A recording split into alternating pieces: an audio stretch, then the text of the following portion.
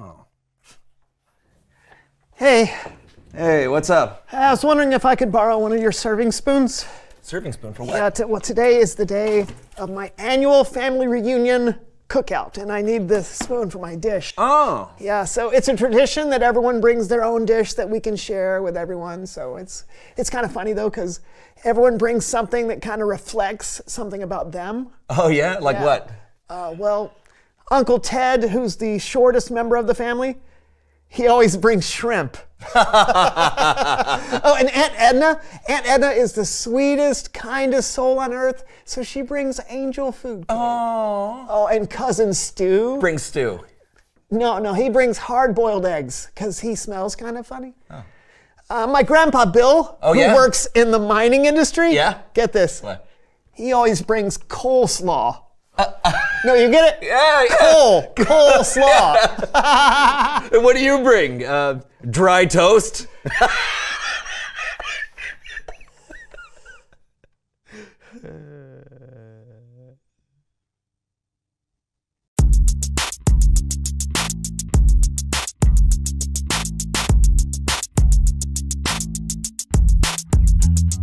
Hello, all you crazy so-and-soians out there. Welcome to the So-and-So Show. I am Brandon. And I'm John. I'm so excited. John is making his world-famous barbecued brisket. It is one of my favorite things to eat in this world. He's even won several barbecue competitions with his recipe. Yep. 4 years in a row, I was voted best barbecuer in the tri-state area. Really, which states? The tri-ones. Now, if you'll excuse me, I need to set my trusty timer. You see, the secret ingredient to good barbecue isn't the spices or sauces. It's the amount of time you take to slow cook it. Oh, for how long? I can't share that info. It's classified by NASA. Really? No. Oh, man. Oh, it already smells so good. Oh, yeah. And I am so hungry. Oh, I can smell it now.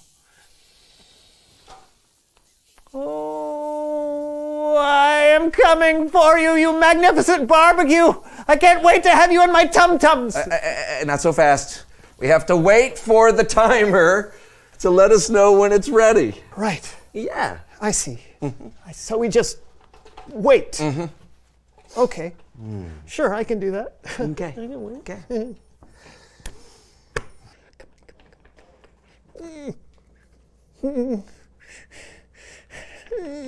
Come on. Come on. Come on. Huh? Oh my God. The alarm's going off! The alarm's going off! Yes, I know. It's time to flip the brisket before I reset the alarm.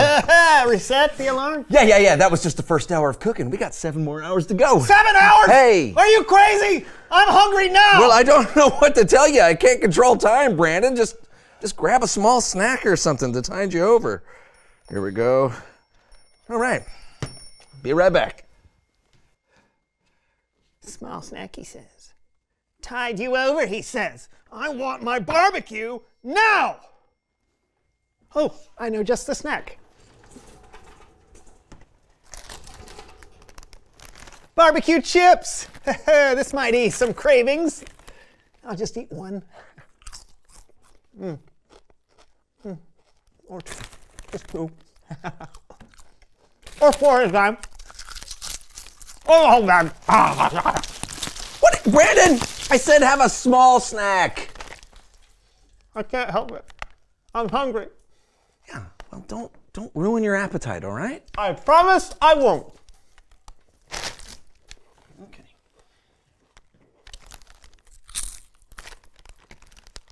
I can just wait, right? I don't want to be too full to eat that brisket in 7 hours! Maybe just one more snack. Excuse me.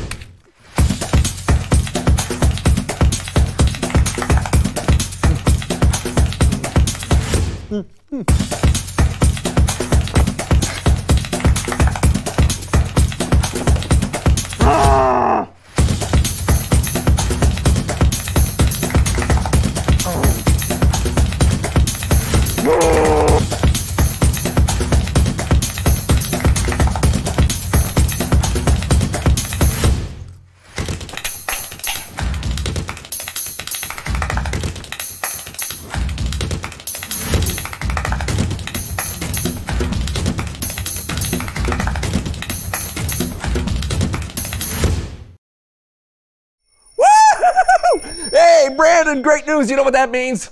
It's time for my brisket to be eaten. No. Brandon? Yes. Brandon, where? Oh, Brandon, what have you done? Oh.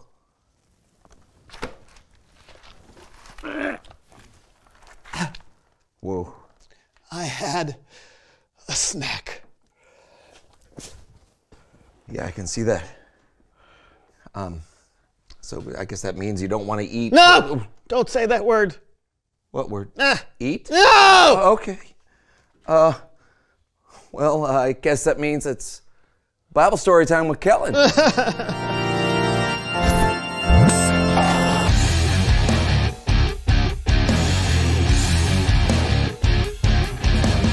Hello, hello. What is up, my goodness. Yeah, Brandon is a little full. How much did you eat? No!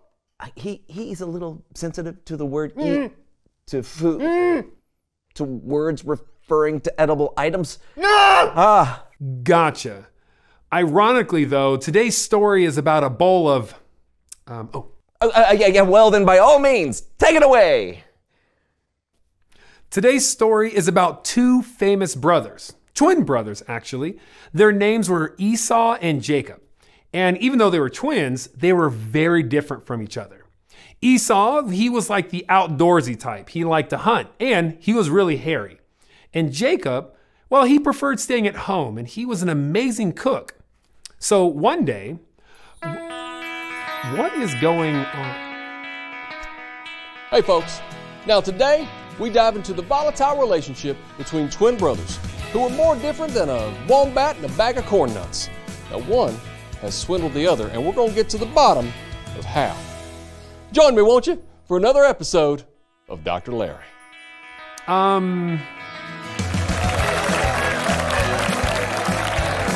Okay folks, now the first twin you're going to meet today is the slightly younger of the two brothers. Now please welcome to the show Jacob. Hey, come on out here, Jacob. There he is. Welcome. Hey, don't be nervous. Ain't gonna bite. Not too hard anyway. Have a seat there. All right, Jacob. Now, why don't you go ahead and tell me about the relationship you have with your brother, all that growing up and whatnot. Well, we are very different, but we got along for the most part. You got along. Yeah. You got along. They got along, folks. Now that's like saying that dogs and cats get along, or cats and mice get along, or pickles and tater tots. Pickles and That's tater? what I'm saying, pickles and tater tots. I have it upon good authority, however, that the two of you actually had some heated moments that would make Tabasco sauce look like eye drops. Ow. That's what I'm saying, ow indeed. Now there's a moment in particular that I'd like to chat about with you, okay? Okay. All right then. Now did you steal your brother's birthright? Huh? Did you steal your brother's birthright? You know, the birthright, the inheritance that he gets for being the firstborn. Tell me about it. No. No, you didn't. No. No, you didn't. No, you didn't. You didn't trick your brother out of his birthright for a bowl of stew. Oh! That time. Yes, that time. Yeah, I did. But it was all his fault. Oh. Well, there you go, folks. It was all his fault. Now, I'd like to hear a little bit more about that, but I'd like to hear it from your brother Esau himself. Oh, my brothers here? How wonderful. Indeed. It is wonderful. And we'll get to see exactly what he says right after this very important commercial break. So, yeah. Anyway, Jacob tricked Esau out of his birthright. And here's how it happened. Esau was out hunting while Jacob was cooking a delicious red stew. And after a long day, Esau was super hungry. So when Esau saw the stew, I guess we're going back to... Well, now I'd like to hear this story from your brother's point of view. Hey, folks, please welcome to the Dr. Larry Show, Esau. Woo! Yeah!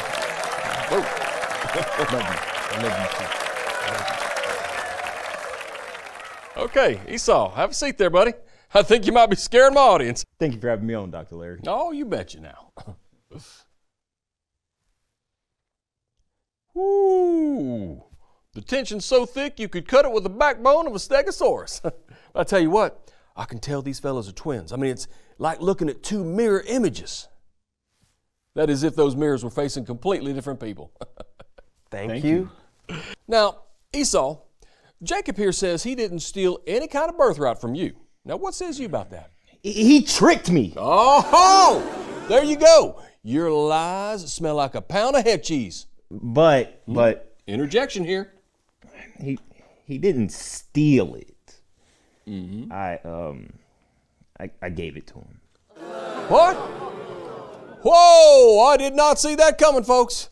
Hoo-hoo! I'm about as lost as last year's Easter egg. I think I'm gonna need a breather here. We'll be right back.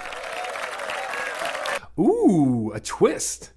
So when Esau saw his brother's stew, he really wanted a bowl. Like, he really wanted a bowl.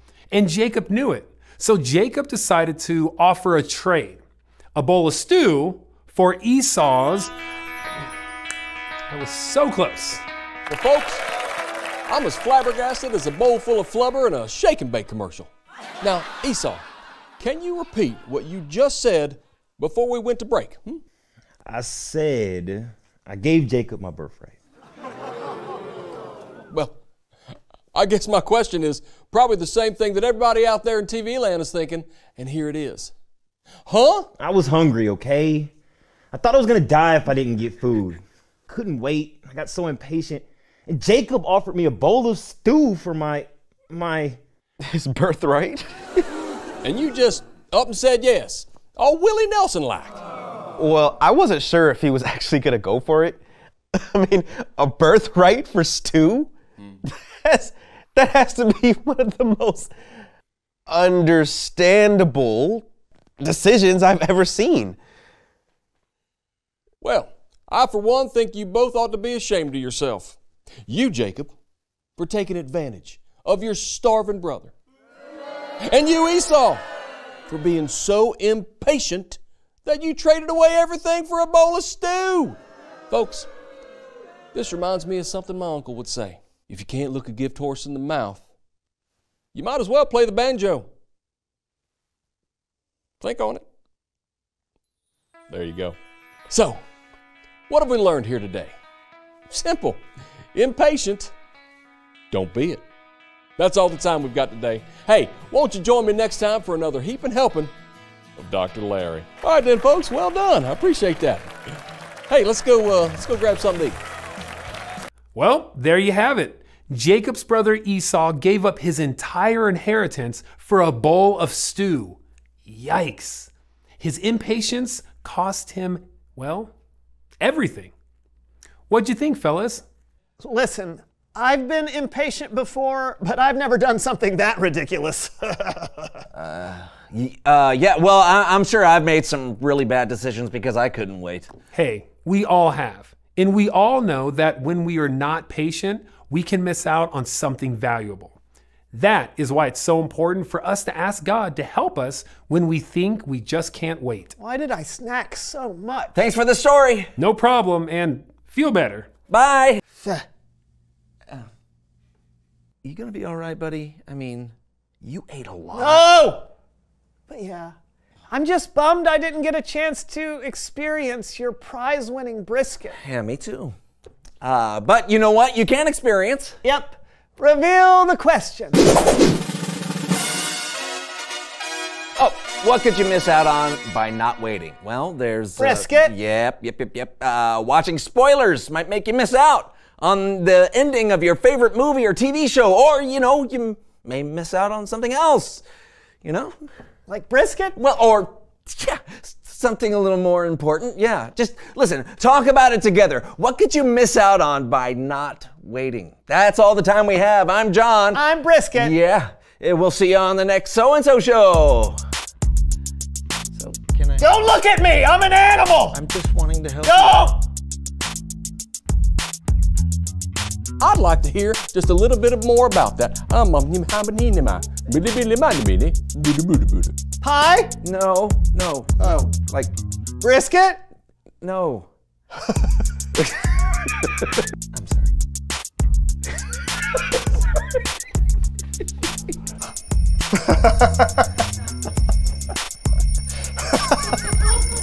Did you do that to me?